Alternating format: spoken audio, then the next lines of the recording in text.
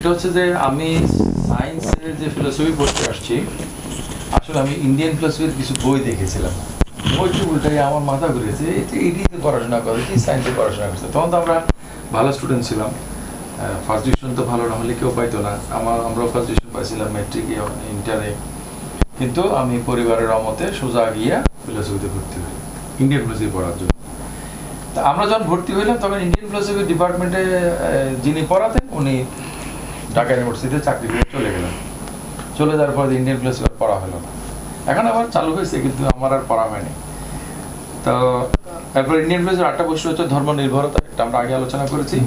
আর তুমি শুরুতে যেটা বলেছো যে মোক্ষ চিন্তা, এটা আবার মোক্ষ চিন্তার উল্টো একটা জিনিস আছে, কর্মবাদ। কর্মবাদ এটা কিন্তু অদ্ভুত ভাবে মোক্ষ চিন্তা এবং কর্মবাদ দুইটাকে একসাথে মিলাই ফেলছে। তো সেজন্য ইন্ডিয়ান ফিলোসফি তুমি গ্রহণ করবে না বাদ দিবা, এটা বলাটা খুব মুশকিল। স্যার এটা বাদ দেওয়ার আসলে আলোচনা না, তুমি যদি নাস্তিক হও তাহলে এখানে নাস্তিকবাদী যারা আছে, চারবাক, জৈন, বৌদ্ধ, এইজন্য একজন হিন্দু মানে নাস্তিকও হতে পারে, আবার নাস্তিক ছাড়াও মানে আস্তিক হতে পারে। আমরা যেভাবে ইউজুয়ালি নাস্তিক আস্তিক গড বিশ্বাস করা না করা বলি, তারা আবার ঠিক ইউজুয়ালি সেভাবে মিল করে। মানে যেমন আমরা মনে করি যে মিসবা, এগুলো খুব ইন্টারেস্টিং ব্যাপার যে belief or idea of God is the central of religion. কিন্তু অনেক রিলিজিয়নের মধ্যে কিন্তু গডের কোনো রেফারেন্সই নাই। বৌদ্ধ ধর্ম তার মধ্যে একটা, অথচ বৌদ্ধ ধর্ম হচ্ছে প্রধান ধর্মগুলোর একটা, যেখানে আধ্যাত্মিক অবস্থান নির্বাণের মতো কথা আছে, কিন্তু গড নিয়ে কোনো কথাই বলে নাই গৌতম বুদ্ধ। তবে ইন্ডিয়ান ফিলোসফি যারা চর্চা করে বা বুদ্ধিস্ট ফিলোসফি চর্চা করে, আমাদের টিচার ছিল যিনি ঢাকাতে চলে এসেছে, যার কথা বললাম, মতিউর রহমান স্যার। মতিউর রহমান স্যারের মোটা মোটা বই আছে, তার মধ্যে আমি একবার বাদিকর একটা বই দেখলাম, সেটার মধ্যে দেখলাম যে উনি প্রমাণ করেছেন যে আসলে গৌতম বুদ্ধ নাস্তিক ছিলেন না, তিনি আস্তিক ছিলেন। এইভাবে এগুলো নিয়ে ডিটেলস আরো কথাবার্তা। আচ্ছা, এখানে স্যার একটা সাপ্লিমেন্টারি কোশ্চেন ছিল আর কি।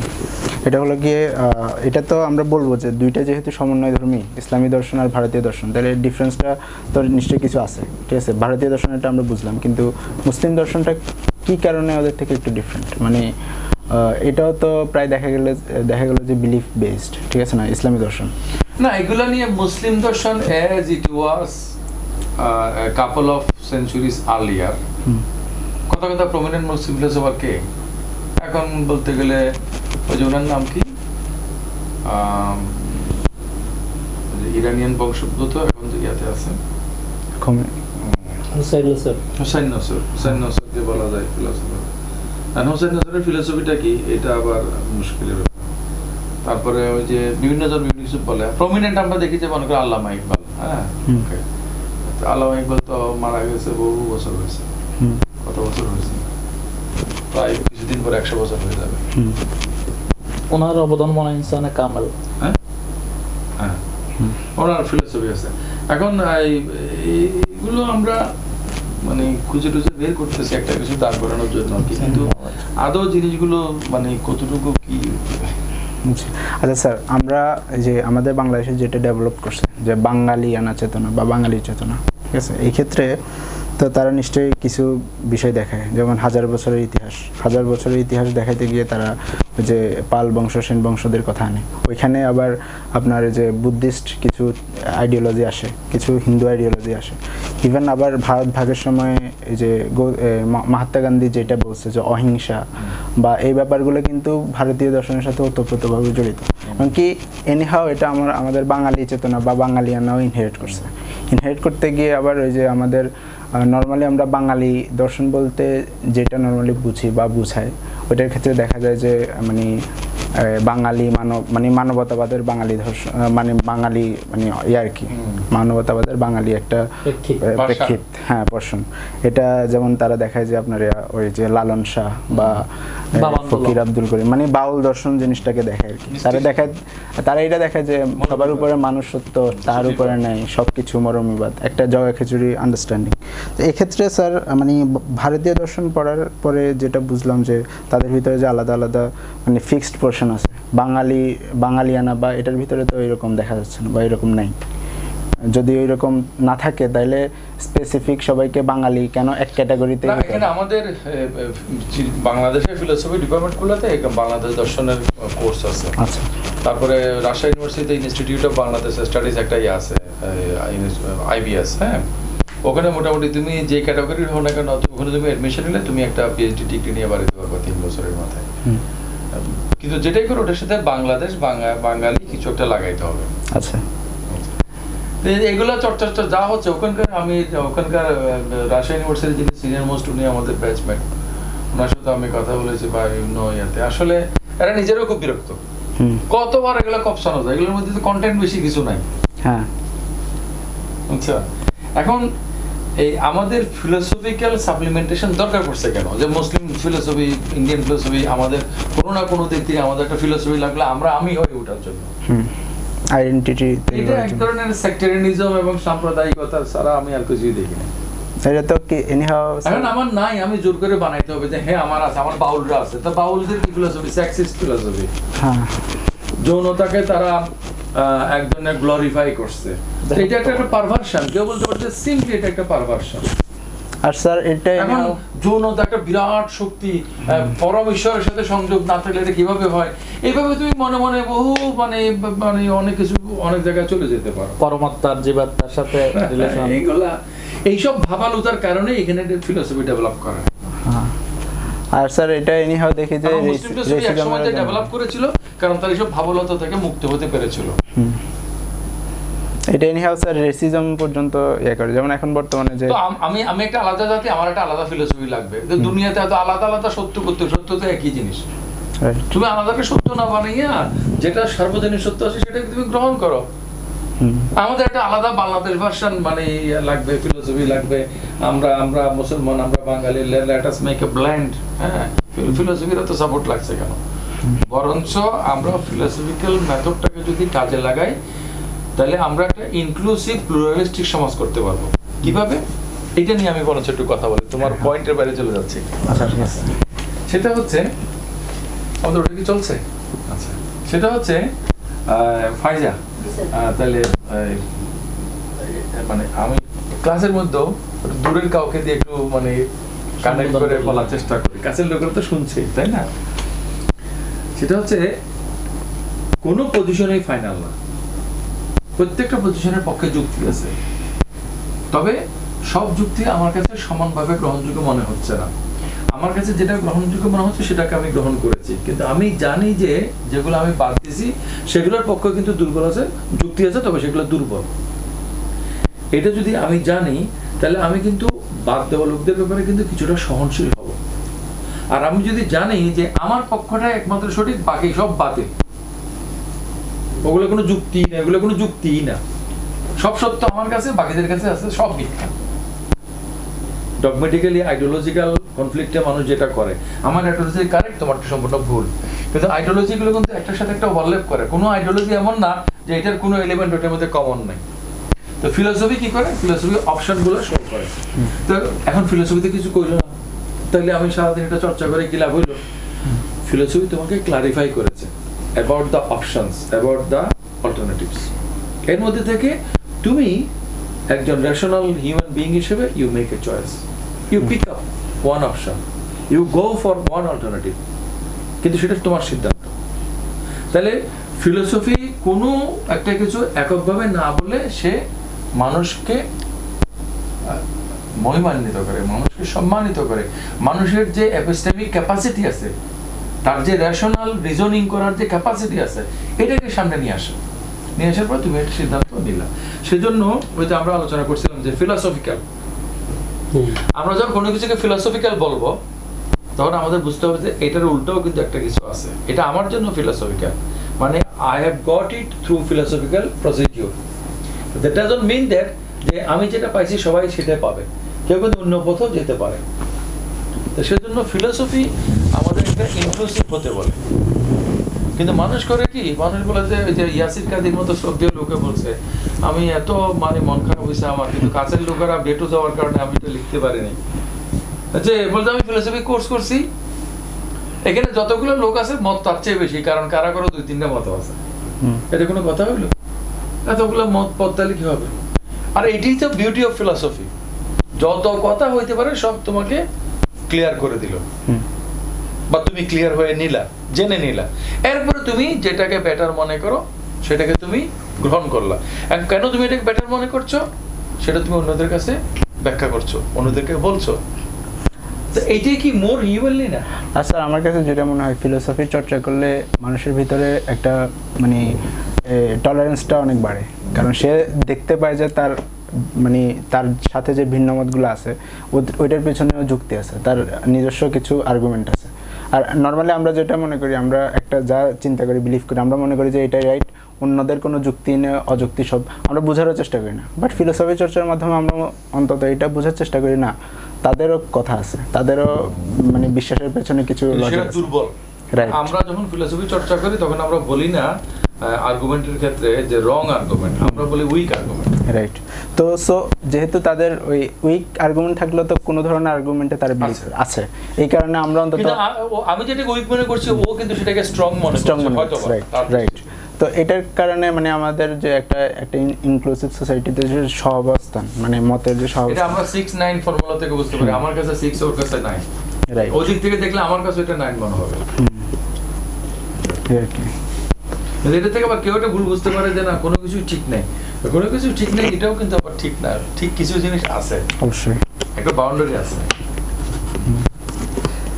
স্যার নেক্সট কোশ্চেনটা ছিল যে আমরা আপনি মনে হয় যে ফিলোসফি কি এই ভিডিওটাতে আপনি বলছিলেন যে প্রথম দিকে মুসলিম ফিলোসফিটা কিছুটা মৌলিক ছিল, কিন্তু পরবর্তীতে যত টাইম গেছে এটা ওয়েস্টার্নাইজড হয়ে গেছে, মানে এনিহাও মানে ওয়েস্টার্ন ব্যাপারগুলো নিয়ে ওরা আর্গুমেন্ট নিয়ে তারা ডিসকাস করছে।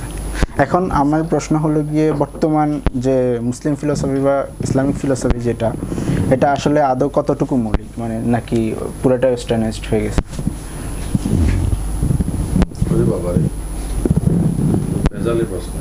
এটা অথবা আচ্ছা এরপর উনি আরেকটা প্রশ্ন লিখে আনছিলেন মনে হয় যে আপনার যে ইসলাম চিন্তা এটা তো হ্যাঁ মানে রিলেটেড, কিন্তু একদম রিলেটেড, মানে ওটা কি ইসলামী চিন্তা নাকি দর্শন মানে পাশ্চাত্য প্রভাবিত এই ধরনের কিছু, এই ধরনের একটা কোশ্চেন আছে আদৌ আসলে অন্যান্যদের মতো মৌলিক বলতে কি বুঝছি সেটাও তো হ্যাঁ হ্যাঁ হ্যাঁ মৌলিক বলতে তো আসলে কিছু না, আমরা ছোটবেলা থেকে জিজ্ঞেস করি যে আমাদের আর্টস ফ্যাকাল্টির সাথে লাগু আছে পাহাড়, তা পাহাড় কি উত্তর দিকে না দক্ষিণ দিকে? তা আমরা জানি এটা উত্তর দিকে। খুব সহজ প্রশ্ন, কিন্তু এই সহজ প্রশ্ন আমরা কোনো সময় উত্তর দিতে পারবো না যদি উত্তর বলতে আমরা আসলে কি বোঝাচ্ছি। এখন আমার কাছে এই দিকটা বাম দিকটা উত্তর, এখন মিস্টার অ্যানোনিমাস আমার মুখোমুখি বসে আছে, তার কাছে কিন্তু ডান দিকটা হচ্ছে উত্তর। তো এই জন্য আমরা আসলে মৌলিক বলতে কি বোঝাচ্ছি এটাও কিন্তু একটা কোয়েশ্চেন। তোমার প্রশ্নটা ছিল যে প্রথম প্রশ্নটা কি? এটা ছিল যে আপনি ওই ফিলোসফি কি ওই ভিডিওটাতে বলছিলেন যে ইসলামের প্রথম দিকে মানে এটা ওয়েস্টার্নাইজ ছিল না বা ওয়েস্টার্ন থেকে প্রভাবিত ছিল না, প্রথমে মুসলিমরা মৌলিকভাবে তাদের মানে চর্চাটা শুরু করছে। তাহলে প্রথম দিকে যদি মৌলিক থাকে পরবর্তীতে প্রথমে যেটা ভিতর থেকে গড়ে উঠছে, রাইট রাইট, পরে যখন এই যে এই আমরা নামগুলো মুখস্থ করছিলাম, প্রফেসর ওয়াহিদুর রহমান স্যার আমাদেরকে শিখাইছিল, ইউহান্না ইবনে গাইলান, তারপর কারা কারা যারা এই মানে আরবি ভাষাভাষী কিন্তু যারা মুসলমান না, তাদেরকে অনুবাদক হিসেবে কাজে লাগেছিল খলিফারা ওইসব গ্রিক বইগুলো অনুবাদ করার জন্য। এবং মুসলিম ফিলোসফাররা এমন ভাবে এগুলো চর্চা করছে, আল-ফারাবি কিন্তু বলাই হয়েছে যে মুআল্লিমা সানি, সেকেন্ড টিচার। তাহলে with the first teacher? Aristotle is the first teacher. Aristotle যা কিছু বলেছে, আবার কেউ কেউ মনে করে যে এরিস্টটল যা, ওয়েস্টের কিছু লোকেরা মনে করে এরিস্টটল যা কিছু বলেছে এরিস্টটলের কথাগুলো মানে শুধু শুধু ওইগুলা অনুবাদ এবং হুবহু অনুসরণ করেছে আল-ফারাবি। এটাও কিন্তু একটা ভুল ধারণা। আল-ফারাবি কিন্তু এরিস্টটলের মতামতগুলো অনেকগুলো সংশোধন করেছে, অনেকগুলো ডেভেলপমেন্ট করেছে, ওনার অনেক কন্ট্রিবিউশন আছে। এখন আল-ফারাবির অনেক কন্ট্রিবিউশন আছে এরিস্টটলের মানে ফিলোসফিতে। এই কথাকে তুমি কিভাবে নিবা? মুসলিম ঐতিহ্য আল-ফারাবি তিনি করেছেন, তাইলে এটা একটা পজিটিভ নিতে পারো। হ্যাঁ, আবার তিনি যাহা কিছু করেছেন মোটা দাগে কিন্তু এরিস্টটলের ভিতরেই থেকেছেন, সেটা তুমি নেগেটিভলি নিতে পারো। তারও গোড়ার কথা হচ্ছে আমাদের এখানে কথায় কথা যারা গ্রিক ও রোমান ফিলোসফি হ্যান ত্যান বলে একবার চাইতে উঠে, তাদের ব্যাপারে আমি একবার কথা জানে বলছিলাম যে গ্রিক ফিলোসফি হলো অসুবিধা কি? What is problem with you with Greek philosophy? Greek ফিলোসফিতে প্রধান ফিলোসফার কে? মুখস্থ সবাই বলবে যে সক্রেটিস, প্লেটো, অ্যারিস্টটল, তিনজনে তো আস্তিক ছিলেন। এবং তিনজনে যতটুকু আমরা বুঝি যে মনোথিস্টিক মানে মানে তৌহিদপন্থী আস্তিক ছিলেন। কেউ কেউ তো তাদের কাউকে নবীও দাবি করে, আমি সেগুলো বলবো না, কিন্তু ওখানে ওদের নাস্তিক ধারা আছে, আস্তিক ধারা আছে, কিন্তু মেজর ফিলোসফার ছিল যে আস্তিক। তাহলে গ্রিকটা নিলে অসুবিধা, এখানের মধ্যে কিছু বুদ্ধি মানে নিয়ে যারা ব্যবসা করে এরকম বুদ্ধিজীবীরা বলতে চায় হ্যাঁ গ্রিক গ্রিক গ্রিক হবে না, রোমান রোমান হবে না, আমাদেরটা আমাদের লাগবে। এটা একটা ভুল ধারণা, কোনো কিছুই আসে নাই। আমাদের প্রফেসর, তোমাদের ডিপার্টমেন্টের প্রফেসর আকম আব্দুল কাদের স্যার এটা আমাকে বারবার করে বলেছেন, কিতাব দেখে দেখে বলেছেন, মুখস্থ বলেছেন। ওনার একটা যে কোনো জায়গায় ওনাকে জিজ্ঞেস করলে উনি এটা সাপোর্ট করেন, স্ট্যান্ড করেন, সেটা হচ্ছে যে ইসলামী শরিয়া হিসেবে আমরা যেটা দেখেছি, this is a continuation of so call coat unquote জাহেলিয়া। হজ তখনও ছিল, এখনো আছে, রোজা তখনও ছিল, এখনো আছে, নামাজ তখনও ছিল, এখনো আছে, তবে পরিবর্তন হয়েছে এটা কিছু ফরম্যাটে, পরিবর্তন হয়েছে এটার ভিতরকার কিছু দিকে। মানে এটা একটা সংস্কার, ইব্রাহিমী ধর্মের একটা সংস্কার ছিল, এমনকি টার্মিনোলজি গুলো সেখানে মধ্যে আসছে। তো সুতরাং আমরা যে মানে মৌলিক বলতে চাচ্ছি, মানে মৌলিক বলতে আসলে আমরা কি বুঝাচ্ছি, এটাও কিন্তু একটা প্রশ্ন আর কি। এটা হচ্ছে প্রথম প্রশ্ন। দ্বিতীয়টা হচ্ছে যে কতটুকু প্রভাবিত হ্যাঁ বর্তমানে মানে মুসলিম ফিলোসফি বা ইসলামিক ফিলোসফি। বর্তমানে মুসলিম ফিলোসফি কি আছে আমি তো দেখি না। যে কি নাম বললে তুমি? হোসেন নাসর। হোসেন নাসরের তাকদীর নিয়ে একটা মানে ভিডিও পরে আমি খুবই হতাশ হয়েছি, এবং আমার এই হতাশার জন্য আমার নিজের কাছে খুবই লজ্জা লাগছে।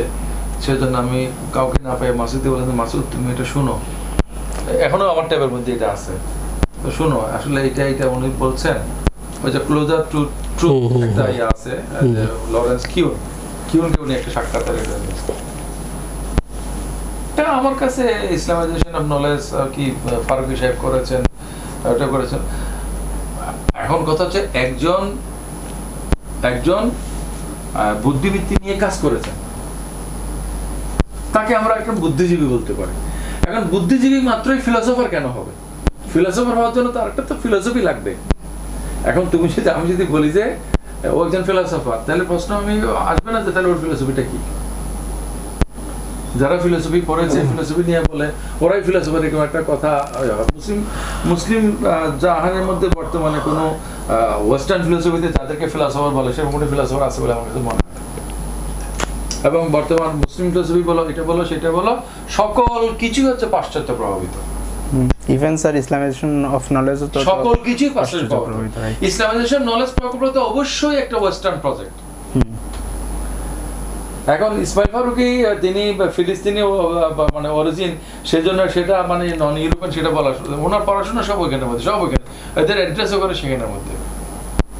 এবং নলেজটাকে স্ট্যান্ডার্ড ধরে এখন ইসলামাইজেশন করে কিভাবে সাপ্লিমেন্ট করা যায় সেটা, এই জন্য ওনারা যেসব ব্যাখ্যা ট্যাখ্যা দেয় আমি কোনোদিনও সেটার উপর কনভিন্স হই না। যদিও চট্টগ্রাম বিশ্ববিদ্যালয়ে জ্ঞানের ইসলামীকরণ, ইসলামাইজেশন নলেজ, এটার উপর আমি খুব সারা জায়গায় একটা সেমিনার করেছিলাম, এবং এগুলো নিয়ে আমার একটা জানার আগ্রহ ছিল, কিন্তু আলটিমেটলি আমি এই জিনিসগুলোতে কনভিন্স হতে পারিনি আর কি। কারণ আমাদের ওই যে বলবো নাকি আইসির প্রভিসি, আমাদের ইয়াসার এক্স প্রভিসি কি নাম, আবু বকর রফিক স্যার আর্টিকেল লিখেছেন ইসলামাইজেশন অফ ফেকার ইসলামীকরণ। ইভেন স্যার আমি হ্যাঁ অবশ্যই আমাকে প্রফেসর কাদের স্যার আর্টিকেলটা দেখাইছেন। ইভেন স্যার আমি এই টার্মটা শুনছি, এই যে ফিলিস্তিনে এই টার্মটা ইউজ হয় ইসলামিক জিহাদ, অথচ জিহাদ ইটসেলফকে ইসলামিক মানে এটাকে ওইভাবেই গ্রহণ করা হয়েছে, জিহাদ গ্রহণ করা ইটসেলফ একটা ইসলামিক টার্ম, এটা একটা কনোটেশন আছে, এটা কি। তো এটাতে আবার ইসলামিক জিহাদ অ্যাড করে, এটার কারণ হচ্ছে না, এটার কারণ হচ্ছে জিহাদ শব্দটাকে তারা জাস্ট নিছক ওয়ার অর্থে নিছে, যুদ্ধ অর্থে নিছে, সে কারণে এটাকে ইসলামিক শব্দ দিয়ে মিন করে। শ্রদ্ধা সহকারে যদি বলি উইথ রেসপেক্ট না বলে তো একটা মানে গালাগাল, এমনি যা কিছু বলছে এগুলোর জন্য হিউজ গালি শুনতে হবে। সেটা হচ্ছে যে যারা এগুলো বলেন এরা আসলে মোস্টলি কনজারভেটিভ এবং অ্যাপোলজেটিক একটা মাইন্ড থেকে সেটা বলেন বলে আমার কাছে মনে হয়। Knowledge is knowledge, right.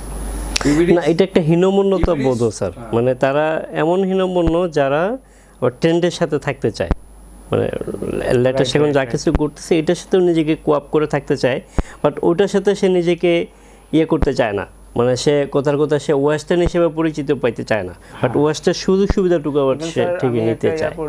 তো চিন্তাটা ভালো, ওয়েস্টের সাথে আমার ইয়ার দরকার, কিন্তু কথা হলো এটা করতে গিয়ে তারা যেটা করে কথার কথা নলেজ জিনিসটা কেউ যদি বুঝে থাকে রিয়েলি, তাহলে কেন বলতে হবে যে ইসলামাইজেশন অফ নলেজ? এটা কেনই বা বলতে হবে? নলেজ ইটসেলফ এটা একটা value free. Islam is true if knowledge is always okay for us, then Islam is for okay for us, or knowledge is, আমি নলেজ নিলে ইসলাম পাবো, ইসলাম নিলে নলেজ পাবো।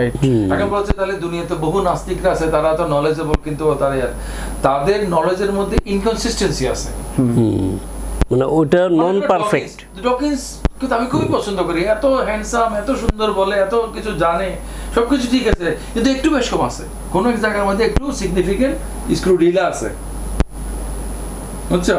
সেটা সেম হ্যারিসের মধ্যে ডেম স্মার্ট, এত লেখাপড়া মানুষ, কত ইয়ে, কিন্তু স্যাম হ্যারিসের মধ্যে আমি দেখছি যে জায়গা মতো কিছু বুঝের ঘাটতি আছে, সেটাকে আমি ঠিক করে নেব। তাহলে আমি যদি জগৎ জীবন সম্পর্কে, বাস্তব সম্পর্কে যদি একটা সমন্বিত জ্ঞান অর্জন করি, it will lead us to Islam inevitably. এই জন্য যারা অনেকে ইসলামের ট্র্যাডিশন এটা বলা হয়েছে, যারা ওহী পায় নাই, যারা নবী আসছে এটা জানে নাই, ওটা লাগে নবী আসছে এটা যারা জানে নাই, কিন্তু তারা মনে করছে জগতের একজন সৃষ্টিকর্তা থাকবে এবং তিনি একক হবেন, তার শরীক করা যাবে না, এরকম কিন্তু অনেক এরকম রিমোট জনগোষ্ঠী পাওয়া গেছে, এরকম মানুষ পাওয়া গেছে যারা এরকম মনে করে, তাই না? তাহলে তাদেরকে ইসলামের দৃষ্টি বলে হানিফ, এবং শাহ ওলিউল্লাহ মতে হচ্ছে তাদেরকে মানে নাজাত দেওয়া হবে তাদেরকে, যদিও তারা শরীয়ত ফলো করে, শরীয়ত তারা পাইই নেয়, এটা আর কি। স্যার আমাদের সেজন্য আমাদেরকে মানে জ্ঞানের অনুসরণ করাটাই হলো আমাদের কর্তব্য। ওই জ্ঞানটা যদি পাশ্চাত্যে থাকে, পাশ্চাত্য থেকে আমি নিব, মানে জ্ঞানের জন্য চীন দেশে সফর করে হাদিস হিসেবে, যদিও এটা মওযু, কিন্তু কথাটা তো সঠিক, যে নিজেকে চিনেছে সে আল্লাহকে চিনেছে, এই কথাটা হাদিস হিসেবে মওযু, কিন্তু কথাটা তো গুরুত্বপূর্ণ এবং সমর্থক। অনেকে মনে করে মওযু কথা মানে সব বাতিল, মওযু মানে বাতিল, হাদিস হিসেবে বাতিল, হাদিসের স্ট্যাটাস সে পাবে না। এটার ভিতরে যে একটা ইভেন রাসূল ইসলাম যে হাদিসটা সহিহ, সেই হাদিসে তুমি যদি মানে সনদ, মানে সনদ না, কন্টেন্টের যদি মানে ইভেন বাক্যের স্ট্রাকচারও চেঞ্জ করে দাও, তাহলে কিন্তু এটা হাদিস হিসেবে গ্রহণযোগ্য হবে না, তাই তো? তুমি যদি বাক্যের স্ট্রাকচার চেঞ্জ করে দাও, কন্টেন্ট ঠিক রেখে, তারপরে হাদিস বলা যাবে না। একইভাবে কোরআনের বাক্য তুমি যদি চেঞ্জ করে দাও, কন্টেন্ট ঠিক রেখে, এটা কিন্তু কোরআন বলা যাবে না, কোরআনের একটা অনুবাদ, কোরআনের একটা কিছু হবে। হ্যাঁ, তো সেই জন্য যেখানে বলা হয়েছে যে তোমরা যেখানে জ্ঞান পাও সেখানে এটা নিয়ে নাও, মানে জ্ঞান হচ্ছে কি হারানো সম্পদের মতো, যারা জানে তারা জানে না, তারা সমান নিতে পারে না। সেই জ্ঞান কিসের জ্ঞান? সকল ধরনের জ্ঞান, সেটা টেকনোলজি হতে পারে, সেটা ফিলোসফি হতে পারে, হ্যাঁ, সেটা সায়েন্স হতে পারে, সেটা যে ধরনের হতে পারে। তাহলে বর্তমানে ওয়েস্ট যে ডমিনেট করছে, সিভিলাইজেশন গড়ে তুলছে, তাদের কাছে নিশ্চয়ই নেওয়ার মতো কিছু আছে। তাহলে ওগুলো যদি আমরা নিয়ে নেই, আমাদের যা কিছু আছে সেটাকে যদি আমরা খুঁজে নেই, তাহলে তো আমরা একটা হেলদি পজিশনে থাকলাম। এখন আমরা যদি ওরগুলো নিব না, কম্বলের লম্বাসার মতো, আমার শেষ পর্যন্ত কিছুই থাকবে না। আচ্ছা স্যার, এখানে যে ডক্টর বিলাল ফিলিপস একটা উনি ইসলামাইজেশন অফ ম্যাথমেটিক্স, বিলাল ফিলিপসের কোনো একটা বক্তৃতা আমি শুনে নেই, এটা আমাকে স্বীকার করতে হচ্ছে এখানে। ওকে, তো সেজন্য বিলাল ফিলিপস বললে আমি অফ। আচ্ছা, জাস্ট আমি এটা বলতেছি আর কি। তো উনি ওই ম্যাথমেটিক্সের ইসলামাইজেশনের নিয়ে বলছে আর কি। উনি বলতে গিয়ে বলতেছে যে আমাদেরকে নর্মালি পড়ানো হয় যে এত লিটার দুধের সাথে কত লিটার পানি মিশাইতে হবে, মানে এটা এক ধরনের পক্ষে না বিপক্ষে? উনি পক্ষে। ঠিক আছে, তো ইসলামাইজেশন করতে হবে কি যে দুধে ভেজাল মিশানোর মাধ্যমে অঙ্ক না শিখাইয়া মানে ভালো কিছু দিয়ে শিখাইতে হবে। রাইট। এরপরে আবার এই যে সুদের ব্যাপারটা, এগুলো পোলাবাইন্নামূলক কথাবার্তা আর কি। আচ্ছা, এগুলো নিছকই একটা লোসেন, মানে মানে পোলাবাইন্নের বলে কথাবার্তা, যে মানে দুধের ভেজাল মিশাইয়া অঙ্ক না শিখে এমনি শিখাইতে হবে, ভেজালের কথা বাদ দিলে এটা ইসলামিক হয়ে গেল। আচ্ছা, এখন আমার পরের প্রশ্ন এটা হলো কি স্যার, তাহলে আপনি আসলে আদৌ আপনি যে ফিলোসফি চর্চা করেন সবার সাথে কাছে, যেসব বিষয়ে দুধে পানি মিশানো যায় সেটা বুঝলাম, যেসব বিষয়ে কোনো কিছু মেশানো যায় না, ভেজাল করা যায় না, সেখানে ইসলামের কথা নয়, ভেজালের কথা নয়, ওটা নরমালি দিয়ে দিবে আর কি। ওনার কথা হচ্ছে যে যেগুলোতে প্রবলেমেটিক ওগুলো বাদ দিয়ে এরকম ভেজালের কোনো কথাবার্তা শুনে টুনে নেই। স্যার এই যে আবার কিসের আচ্ছা ও ম্যাথে ওই যে থাকে না সুদের অঙ্ক, হ্যাঁ সুদ, রাইট, হ্যাঁ এইটা হচ্ছে টপিক যে সুদের অঙ্ক। তো সুদের অঙ্ক দিয়া অঙ্ক করা যাবে না, সুদ যেহেতু হারাম, তো সুদের অঙ্ক দিয়ে কি সুদ শেখানো হচ্ছে? স্যার এই ব্যাপারগুলো মানে খুবই সিলি ব্যাপার, কিন্তু যখন বড় মানুষরা বলে তখন আমি তোমার একটা মানে তুমি আর আমি কথা বলি, সেটা হচ্ছে যে বেলাভিস বলাতে কিন্তু ওনারা অ্যাক্টিভেটেড হয়েছে। সেটা হচ্ছে যে সুদটা কি? সুদটা কি একটা সেন্টিমেন্ট, মানে ধারণা, কনসেপ্ট, নাকি একটা অঙ্ক? কত সুদ দিলে কি হবে, এটা হচ্ছে একটা অঙ্ক। কত সুদে কি হবে, সুদ কতটুকু হবে না হবে, এটা কিন্তু সুদ ইটসেলফ না। সুদ ইটসেলফ হচ্ছে যে আমি তোমারে দিলাম, আমার কোনো ভূমিকা নাই, তুমি আমারে লাভ করে দিবা এবং নির্দিষ্ট পরিমাণে দিবা, আমি ক্ষতির কোনো অংশ নেব না। এই ধারণাটা হচ্ছে সুদ। জি স্যার, সুদ হচ্ছে এই ধারণাটা, আর হিসাবটা হচ্ছে পরে। কেউ হিসাব দিয়ে তোমাকে সুদ মানে সুদের পক্ষে নিতে পারে না, শেখাইতে পারে না। সুতরাং সুদের দিয়ে কোনো হিসাব করেছে, এই জন্য সে সুদকে প্রমোট করছে, এগুলো কোনো কথা। ইভেন স্যার মানে ইসলামাইজেশনের ইতিহাস কিন্তু অনেক পুরাতন, বিশেষ করে পাকিস্তান আমলে এই মহাশ্মশানের জায়গায় গোরস্থান লাগানো হয়েছে। মানে কাজী নজরুল যা লিখছে তাকে চেঞ্জ করে, মানে যেহেতু মহাশ্মশান একটা হিন্দুয়ানি শব্দ, সো এটাকে চেঞ্জ করে দিতে হবে, চেঞ্জ করে গোরস্থান। স্যার এই ধারণাটা কিন্তু কম বেশি সবার মধ্যে আছে। তো এটা তো একটা ফেলাসি, যেটাকে আমরা বলি জেনেটিক ফেলাসি। বৃহস্পতিবার বলা যাবে না, কারণ বৃহস্পতি দেবতা, কি বলা যাবে, কি বলা যাবে, কি বলা যাবে, ওয়েডনেসডে বলা যাবে। কিন্তু ওয়েডনেসডে তো ওটা তো কোনো দেবতা থেকে আসছে। তবে জুমার দিনে কিন্তু আল্লাহ মাফ করছে, কারণ আমরা শুক্রবার না বলে জুমাবার বলতে পারতেছি, বাকি বারগুলোর ক্ষেত্রে কোনো সুবিধা করতে পারতেছে না। ওটা আরব থেকে আসছে, কিন্তু ওই আরব অঞ্চলে আবার এটা পশ্চিম থেকে আসছে কিনা সেটা তো আরেক ভেজাল। স্যার এই যে এই ব্যাপারগুলো নিয়ে, যেমন আল্লাহকে ঈশ্বর বলা যাবে কিনা? হ্যাঁ, না, আল্লাহকে ঈশ্বর বলা যাবে না। আমি এগুলো বলার কারণে আমার উপরে অনেক লোকেরা সংশোধনী দিছে, ঈশ্বর বলা যাবে না। তবে যারা ঈশ্বরের বিপক্ষে তারা কিন্তু খোদার পক্ষে। আচ্ছা, কিন্তু খোদা শব্দটা পারসিক ঈশ্বর। আমরা যে নামাজ বলি, নামাজ শব্দটাও কিন্তু আরবি না। ওই তাহলে আবার নামাজ শব্দের অর্থ প্রার্থনা। না, মানে সবচেয়ে বড় কথা হচ্ছে কি, আপনি যদি এই যে আল্লাহ শব্দটা, ইসলাম আসার আগে আল্লাহ শব্দটা ছিল কিনা? ছিল, এটা ইয়ারা ইউজ করতে, ছিল তো। এবং এই আল্লাহ শব্দের উৎপত্তি কিন্তু হিব্রু শব্দ থেকে, হিব্রু ভাষা থেকে।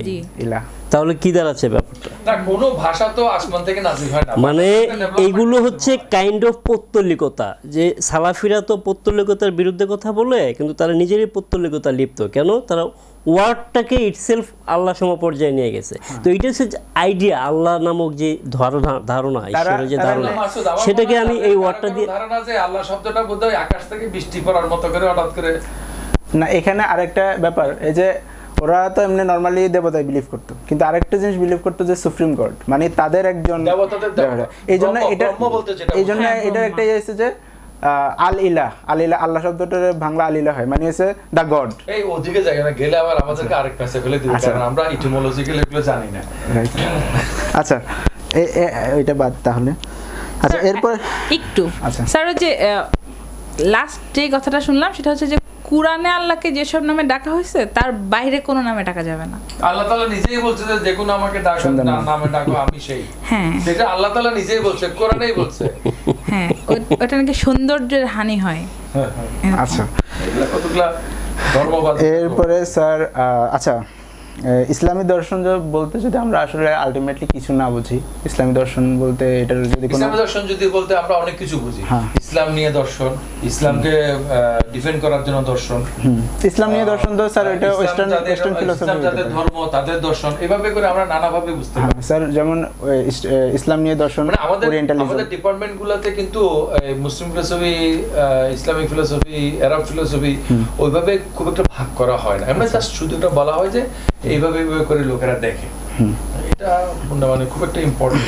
আচ্ছা স্যার, ধরলাম যে ইসলামের মৌলিকত্বটা আসলে আমরা কি এটা বুঝি না, রাইট? আলটিমেটলি পরবর্তীতে এটা গ্রিক ফিলোসফি থেকে হয়ে পরবর্তীতে মুসলিম ফিলোসফাররা ওইভাবে চর্চা করছে, মানে আর্গুমেন্ট, তারপরে যুক্তি, এগুলা এভাবে। এখন ওইটা যদি হয়ে থাকে তাহলে আমরা বুঝলাম যে আসলে ইসলামী দর্শনের ভিতরে আলটিমেটলি মৌলিকত্ব জিনিসটা খুব একটা নাই, এটা পাশ্চাত্য প্রভাবিত একটা ব্যাপার। এক্ষেত্রে আপনি আপনার ফিলোসফিটাকে বা আপনি যা চর্চা করেন ওইটা কি আপনি কি আদৌ ইসলামিক ফিলোসফি বলবেন, না জাস্ট ফিলোসফি বলবেন, শুধু ফিলোসফি, নাকি ইসলামিক ফিলোসফি বলবেন, এটা কি বলবেন? আপনার ফিলোসফিকে আপনি কি বলবেন? How do you define? আমি যদি স্যার একটা বলবে, আমি যদি একটু বলি যে এটাকে কিভাবে বলা যাইতে পারে, মানে একটা ওয়ে আউটটা কি হতে পারে, স্যার এর মধ্যে স্যার চিন্তা করুক স্যার কি বলবে।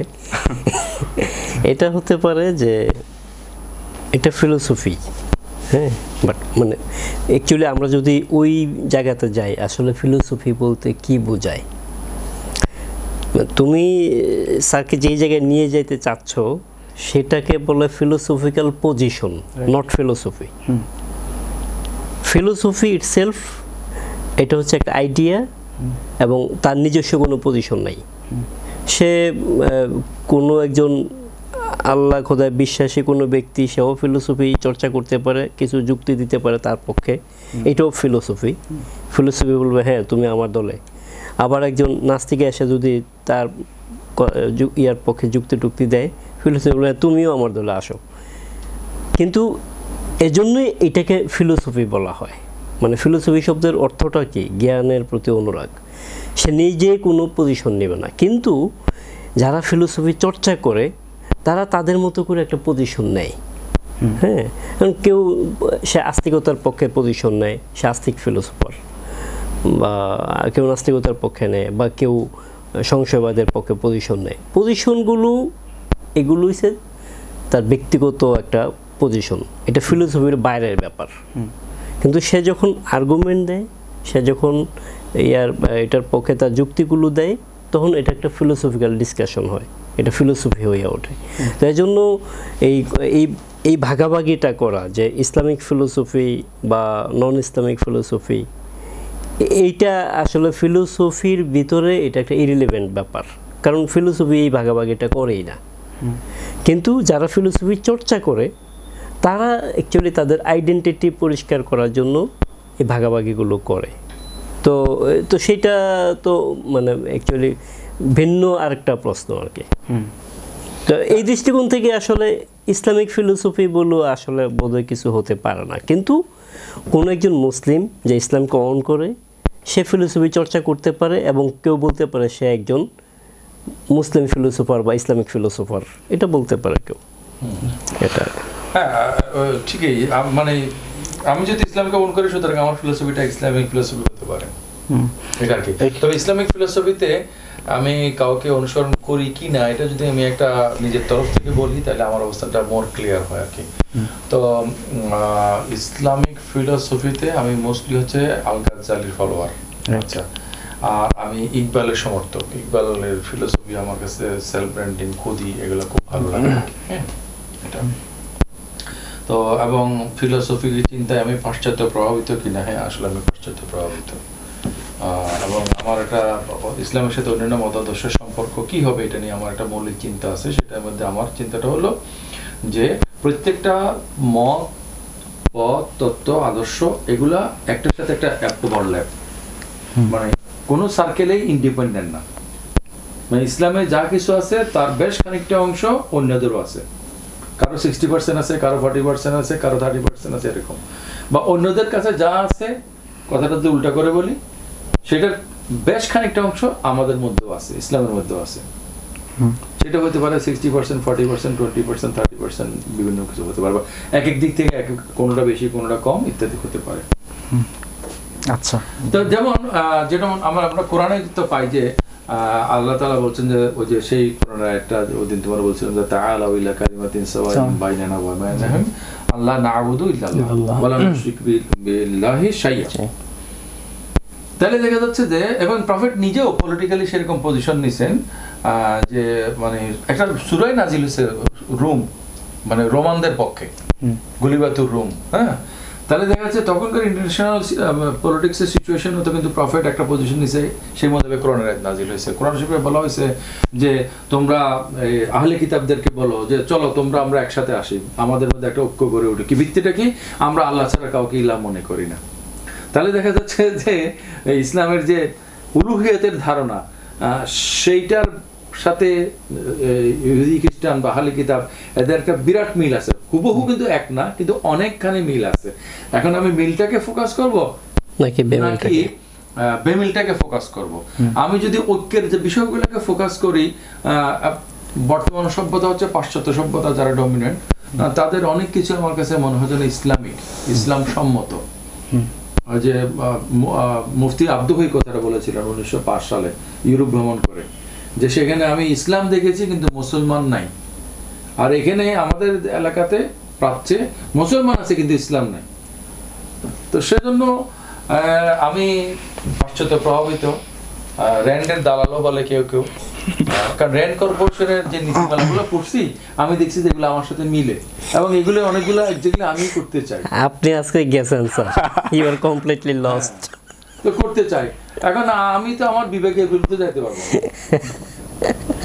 এখন আমাকে কেউ টাকা পয়সা দেয় কিনা এটা কারো সন্দেহ হইতে পারে, তবে আমাকে কেউ দেয় না, আমার ওয়াইফ মাঝে মাঝে একটু দেয়, কিন্তু আর কেউ দেয় না, টাকা পয়সা কেউ দেয় না। আপনারা একটু বলছেন এখানে একটু আপত্তি শুনতে পেলাম, একটুর বিপরীতে এখানে একটু আপত্তি।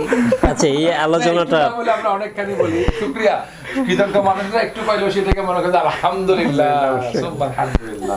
কিন্তু আমি মনে করি যে আসলে আমাদের প্রোঅ্যাক্টিভ হওয়া উচিত, আমাদের পজিটিভ হওয়া উচিত। এটা পাশ্চাত্য, এটা খারাপ, এটা আমি নিব না, বোকো হারাম মানে পাশ্চাত্য হারাম, ওই ধরনের মেন্টালিটি আসলে ঠিক না।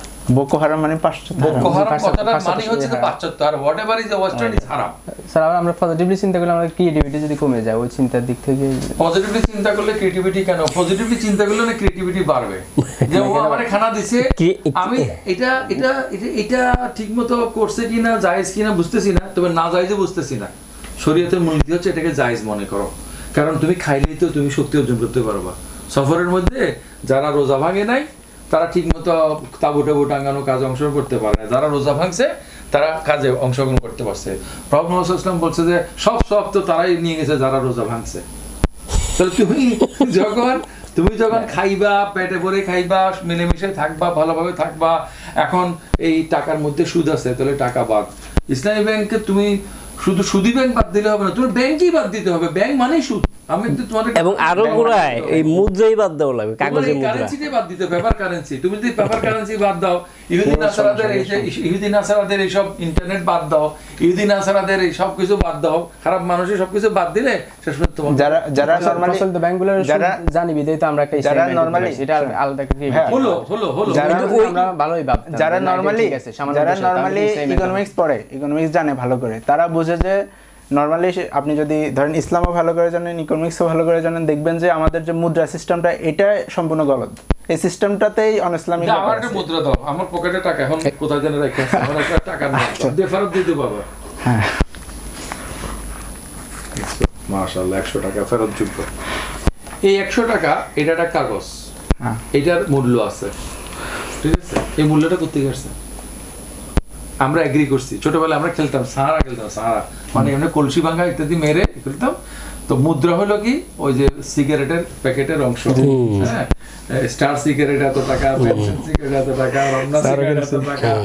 আমরা গ্রামে বড় হয়েছি সাহারা খেলছি। অথবা এই যে চোর পুলিশ খেলার সময় মধ্যে কতগুলো ইয়া করা হয়, যে এটা হচ্ছে 50, ডাকাত হলো এত, তুমি ডাকাত হলে এত টাকা, হ্যাঁ, এটা তো সেই ধরনের একটা ব্যাপার। এটার পিছনে তো কোনো দিনার দিরহাম, কোনো স্বর্ণ রৌপ্যের কোনো ভিত্তি নাই। এই টাকাটার পিছনে তো কোনো স্বর্ণ রৌপ্যের ভিত্তি নাই।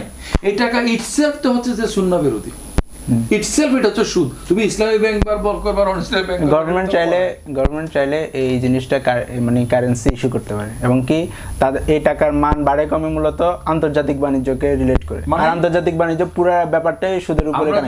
আমরা যদি এই সবকিছু বাদ দিয়ে শুধু কারেন্সি, মুদ্রা, এটার ইসলামের অবস্থানটাকে দেখবো যে দিনার এবং দিরহাম, ওকে, এটা গোল্ড কয়েন অথবা সিলভার কয়েন, যেটার পিছনে কোনো সাপোর্ট আছে, ওকে, যেটা মানে নাই হয়ে যাবে না হঠাৎ করে। কিন্তু এটার পিছনে তো কোনো সাপোর্ট নাই, কিছু না। ইউএস ডলার ইউএস ডলার একটা কাগজ, এটা একটা কাগজ। কথার কথা এই টাকাটাই আপনি যদি কাইটটা কয়েক টুকরা করে ফেলেন এটা কিন্তু আর কোনো কাজ দেবে না। কিন্তু স্বর্ণ মুদ্রা এটার আপনি যা কিছুই করেন এটা একটা ভ্যালু সবসময় থাকবেই। আর এটা নিয়ে এখন তো এই যে ডিফারেন্সটা, এখন এই মুদ্রা ব্যবস্থার উপর বেস করে তুমি যেই ব্যাংক করবা সেটা কি পিওরলি ইসলামিক ব্যাংক হইতে পারবে? আর একটা পুরো পজিশন সম্ভব না। আর আরেকটা ব্যাপারে একটা মানে বই এখন আমরা গল্পে বাদ যাই, আমরা যে ইহুদি নাসারাদের এটা বাদ দিব, সেটা বাদ দিব, সেটা বাদ দিব, সব বাদ দিতে কি অবস্থা দাঁড়াবে? ওই যে ওই ইহুদিদেরকে পড়ানোর জন্য নিয়ে যেত ফ্যাক্টরিতে, ইহুদিদেরকে পড়ানোর ফ্যাক্টরি বানাইছিল এই যে হিটলার। সেখানের মধ্যে করতে কি, তোমার ব্যাগ এটা রাখো, রিসিট নাও, তোমার চশমা রাখো, রিসিট নাও। এক পর্যায়ে বলতো তোমাকে গোসল করাবো, সেজন্য তোমার জামাটা রাখো, রিসিট নাও। ও লেংটু হইয়া কতগুলো রিসিট নিয়ে ঢুকতো এবং শেষ পর্যন্ত পুরো আমগার হয়ে শেষ হয়ে যেত। এখন আমরা যদি ইহুদি নাসারাদের এগুলো যদি বাদ দিতে থাকি, বাদ দিতে দিতে শেষ পর্যন্ত আর কিছু থাকবে না, আমাদের কাছে মৌলিক কিছু থাকবে না। আমার শুনতে খুব অড শোনাইলো, গায়ের এই পোশাক আশাকগুলো টেকনোলজিও তো এখন তাদের তৈরি করা, আমাদের তো কিছুই নেই। রাসূল ইসলাম নিজেও কিন্তু প্রোঅ্যাক্টিভ ছিলেন, পোশাকের ক্ষেত্রে বলো, মুদ্রা ব্যবস্থার ক্ষেত্রে বলো, বাণিজ্যের ক্ষেত্রে, সবকিছু বিদ্যমান ব্যবস্থার অন্য একটা সংস্কার করেছেন। সংস্কার করার ক্ষেত্রে নৈতিক জায়গাগুলোতে ব্যাপকভাবে সংস্কার করেছেন, আর যেগুলো নীতি নিরপেক্ষ ব্যবহারিক জায়গা সেগুলোকে মোস্টলি বহাল রেখেছেন বা সেগুলোর সাথে কোঅপারেট করেছেন। দাস ব্যবস্থা বহাল রাখা, মদের মতো চূড়ান্তভাবে নিষিদ্ধ না করা, এইটা থেকে আমরা বুঝতে পারি এটা একটা বিরাট শিক্ষা যে ইসলাম যে বিদ্যমান ব্যবস্থার যে স্ট্যাটাস কো সেটাকে কিন্তু ব্যাপকভাবে মূল্যায়ন করে। ইসলামের যে রাজনৈতিক ব্যবস্থা সেখানের মধ্যে ইমাম আহমদ ইবনে হাম্বলের মতো লোক পর্যন্ত বলছে, ওনাকে জিজ্ঞেস করা হয়েছিল যে একজন শাসক তার চরিত্র খারাপ কিন্তু সে যোগ্য, আর একজন শাসক তার চরিত্র ভালো কিন্তু সে অযোগ্য, আমরা কাকে বানাবো?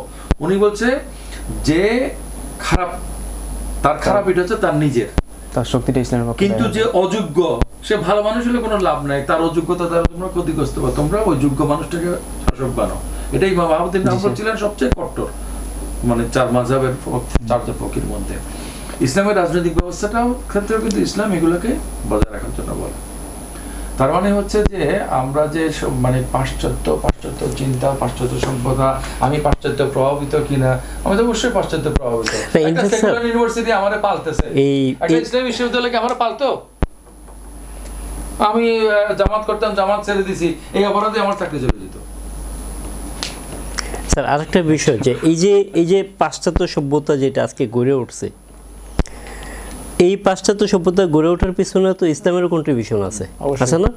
এই যে গ্রিক সব ফিলোসফির উপর বেস করে আছে, গ্রিক ফিলোসফিটা তো মুসলমানরা যদি এগুলো সংরক্ষণ এবং অনুবাদ না করতে হারায় যেত, যেটার উপর বেস করে তারা আবার নতুন করে একটা সভ্যতা গড়ে তুলছে। সভ্যতা তো হঠাৎ করে আকাশ থেকে নাজিল হয় না, ইভেন ব্রিটিশদের যে ল আছে না, মানে সবচেয়ে বড় কথা হচ্ছে মানুষের যে ইতিহাস, মানব সভ্যতার যে ইতিহাস, এগুলোকে বাদ দিয়ে আমি বিচ্ছিন্নভাবে যখন এই আমার ওয়ার্ল্ড ভিউ তৈরি করতে যাব তখন সেটা বিভ্রান্তিকর হইতে বাধ্য।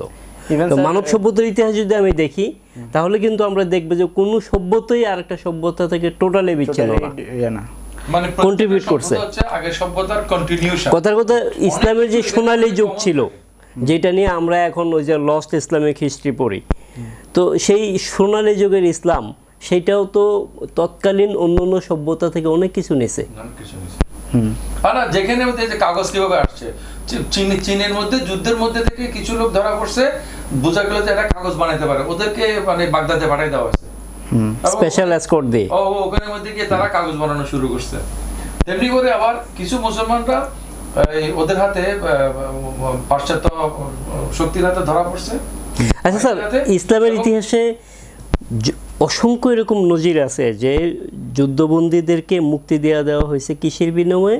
তারা মুসলিম বাচ্চাদেরকে লেখাপড়া শেখাবে। তো এই যুদ্ধবন্দীরা কি না, বদর যুদ্ধ ছাড়াও পরবর্তীতে অসংখ্য, তারা কি ওই মুসলিম বাচ্চাদেরকে ইসলামিক এডুকেশন দিত? তারা নাকি যে তথাকথিত দুনিয়াবি জ্ঞান তারা শিখাইতো?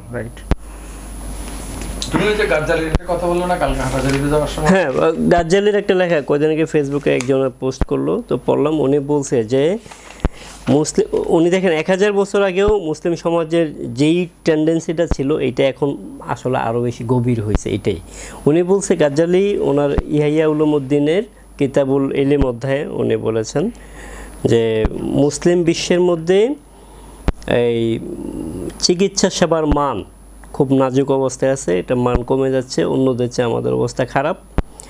তো অথচ এটা এই চিকিৎসা সেবার চিকিৎসক হওয়ার যে জ্ঞান অর্জন করা এটা একটা ফরজে কেফায়া, কিন্তু মুসলমানদের মধ্যে একটা টেন্ডেন্সি দেখা যাচ্ছে যে তারা শুধু ফিকার খুঁটিনাটি বিষয়গুলো নিয়ে জানার ব্যাপারে খুব ইচ্ছুক, পড়াশোনা ওই কেন্দ্রিক হয়ে যাচ্ছে, বিশেষায়িত এইসব জ্ঞান অর্জন করতেছে না। কিন্তু আসলে এইসব ফিকার খুঁটিনাটি বিষয় সবার জানা দরকারও নেই, আমাদের ওই বিশেষায়িত জ্ঞান অর্জনের দিকে গাজ্জালি ওনার ইয়াতে জোর দিছে। আর শুনো, যে এলাকার মধ্যে কোনো চিকিৎসক নাই, ফিকার মাসলা অনুসারে সেখানে বসবাস করা জায়েজ নাই। সবাই গুনাহগার হয়, 72 না থাকে, একজন না থাকে। হ্যাঁ, তোমার যদি প্রপোর্শনেটলি তোমার যদি ফিজিশিয়ান না থাকে, মানে সমাজটা টিকে থাকার জন্য তত টেকনিক্যাল পারসন দরকার নেসেসারিলি, তাদের উপস্থিতি নিয়ে সমাজ হবে, এটাও কিন্তু ফিকার মাসালা। এখন মানুষ এগুলো ফিকার মাসালা মালিকে বলে যে মানে বহু তালাকের ফতোয়া কি হবে।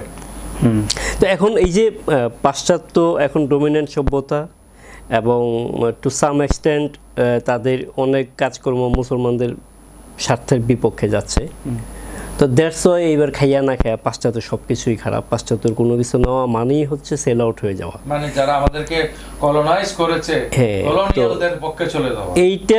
এইটা একটা খারেজি টেন্ডেন্সি।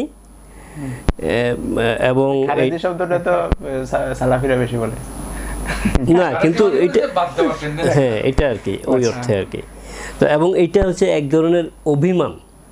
হ্যাঁ, এবং তাহলে উত্তরটা হলো যে মানে মুজাম্মেল স্যার পাশ্চাত্য প্রভাবিত উনি নিজে স্বীকার করেছেন, সেলফ ক্লেম। আচ্ছা, এরপরে স্যার আমরা ক্রনোলজিক্যালি আগেই তাহলে কন্টিনেন্টাল ফিলসফি। স্যার এটা আবার ওয়েস্টার্ন ফিলোসফি অনেক পরে চলে যাচ্ছে। আমি এক মুহূর্তে বলে ফেলি, কন্টিনেন্টাল ফিলসফি এবং অ্যানালিটিক ফিলসফির মধ্যে একটা ডিস্টিংশন এর জন্য একটা মানে রাইট আপ আমরা সংগ্রহ করেছি করে আমাদের দর্শন.com সাইটের মধ্যে দিছি। আচ্ছা, অ্যানালিটিক ভার্সাস কন্টিনেন্টাল ফিলসফি। আমি যদি সংক্ষেপে 2 মিনিটে বলি, অ্যানালিটিক ফিলসফি বোঝার জন্য হচ্ছে ইংলিশ স্পিকিং ওয়ার্ল্ড, তাহলে ব্রিটেন, আমেরিকা, অস্ট্রেলিয়া, কানাডা, এটা। কন্টিনেন্টাল ফিলসফি হচ্ছে ফ্রান্স, ইটালি, জার্মান, মানে ইউরোপের যে সব দেশ নন ইংলিশ স্পিকিং, এটা। কিন্তু ভাগাভাগিটা আসলে ইংলিশ এবং নন ইংলিশ হিসেবে না, ভাগাভাগিটা হচ্ছে অ্যানালিটিক ফিলসফির মধ্যে অবজেক্টিভিটিকে ফোকাস করা হয়। আচ্ছা, হ্যাঁ। Analytic philosophers use intuition, common sense, scientific Discovery